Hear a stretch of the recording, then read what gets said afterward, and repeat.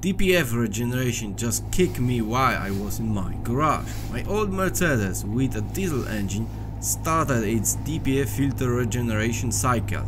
I've got this lamp hooked up here and it's on now, so I know it's regenerating.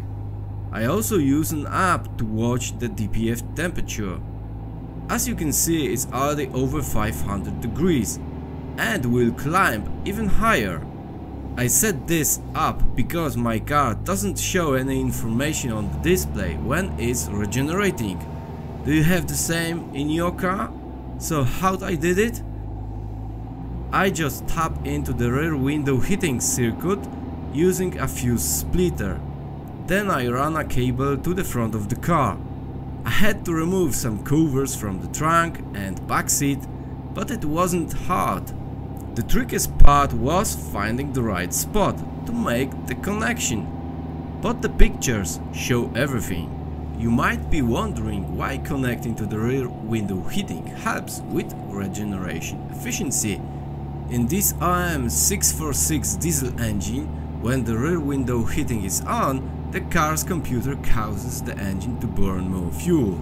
This boosts the DPF filter's temperature significantly, helps to reach over 600 degrees Celsius, perfect for generating the filter. Of course, the ideal way to regenerate the DPF is by driving on the highway, but sometimes it catches you in the garage like it did me. It's tough to keep an eye on the engine constantly, just waiting for regeneration, especially if you are using your phone. That's why having this kind of alarm lamp is super handy. Okay, so I'm accelerating while still in my garage and the lamp is still on. For the regeneration process, it's good to have 2000 RPM or more. We are now almost or rather over 600 degrees Celsius, and as you can see, the rear window is off. I turn it on and off again, and the additional alarm lamp still illuminates. This is suggesting that the vehicle's computer is concealing this regeneration process. Here's a diagram of this exact regeneration process. As you can see, it went over 650 degrees Celsius. On the right, another diagram shows a regeneration performed while driving, with temperature is reaching over 700 degrees Celsius. This clearly demonstrates that for efficient DPF filter regeneration, driving the car is essential and most efficient. Here's a screen recording during a different driving scenario.